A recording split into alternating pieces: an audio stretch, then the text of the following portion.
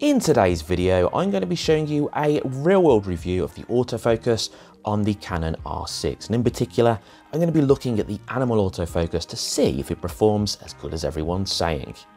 Now for the video today, as you can see, I'm using an Atomos Ninja, and this is so I can show you guys exactly what I'm seeing when I'm taking photos. I'm also hand holding the camera like this, so the footage may not be quite as smooth as it usually is. Now the first animal that I actually came across here was a horse in a field. Now the stabilization is switched on the lens, which on this lens I'm shooting at 300mm and I've got about 4 stops of image stabilization. I'm also using the IBIS, which is 5 stops in the Canon R6 II.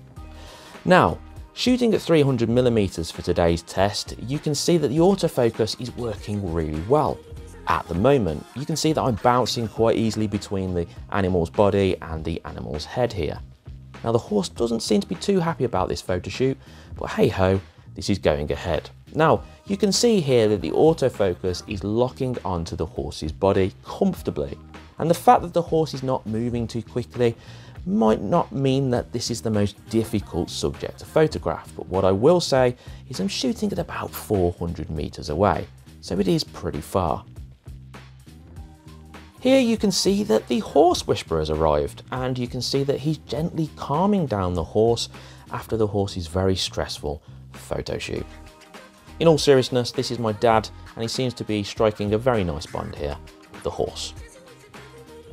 Now we decided to up the ante here and actually test out the animal autofocus on some very small birds.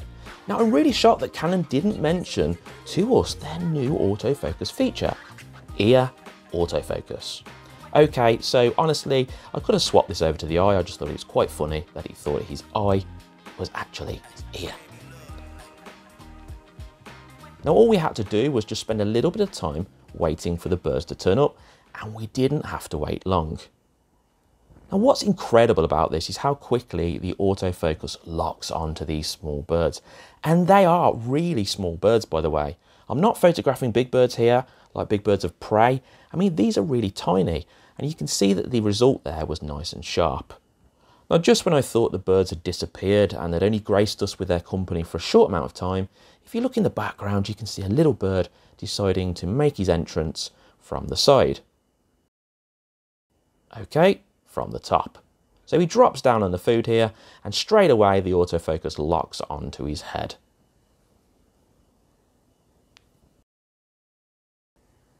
I'm so amazed by what a good job the autofocus is doing here. I mean, it even picks the bird out from next to the log, straight on his face. When he pops back up, the autofocus straight on the bird again. It's really remarkable how much this has come on, and I'm really, really pleased that Canon have introduced this to their new line of cameras.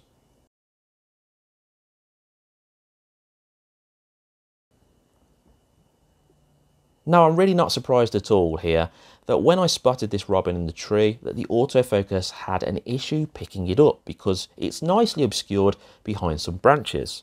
But then, surprisingly, it actually found the robin's head. And as you can see from this photograph, it's really nice and sharp when zoomed in close. I wanted to see if the Canon R6 animal eye autofocus mode would actually pick out people well, and it does. In fact, it picks out 3 of them, the guy behind and the guy behind him.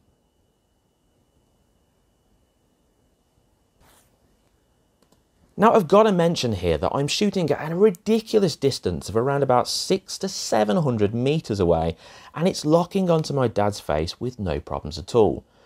My mind is actually blown by how much this autofocus has come along and how much of a good job Canon have done.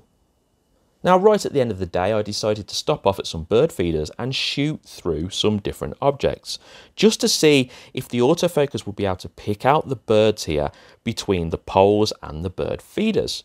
And as you can see, it's doing a really good job. Occasionally it swaps over to the bird feeder, but most times it bounces back to the bird, and I'm able to take quick photos here which end up being nice and sharp.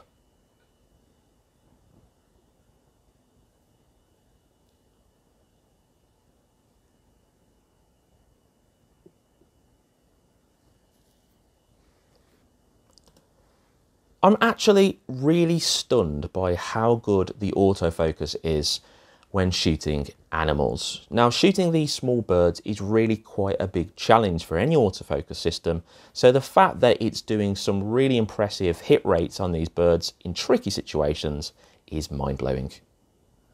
To sum up this review, guys, the autofocus, or the animal eye autofocus on this camera, is phenomenal. Now, I can't compare it against the Sony's latest animal autofocus system, which I also hear is very good, but I am definitely excited about doing that in the near future.